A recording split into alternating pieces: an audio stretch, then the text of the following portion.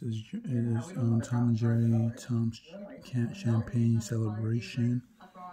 He's walking to the big city, and then we see the dogs right here. Spike and he's flirting with another cat.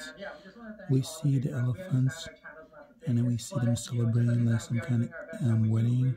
Then we see a Christmas scene. We see the guy from Dr. Ken. The elephant comes out of the hotel. How was the elephant able to fit through the hotel doors? What I want to know. See Jerry, and then it says February 26th. You see Tom choking Jerry. You see Jerry comes for a fight. He hits the traffic light. Tom is a bus driver now. And then pretty much Jerry's waiting for the bus. Tom has a hammer. Jerry eats some cake. And yeah, New York never sleep, as it says, so they are in New York. What do you guys think about that? Let me know in the comments below. Subscribe, and I'll see ya in the next video. Okay, then bye.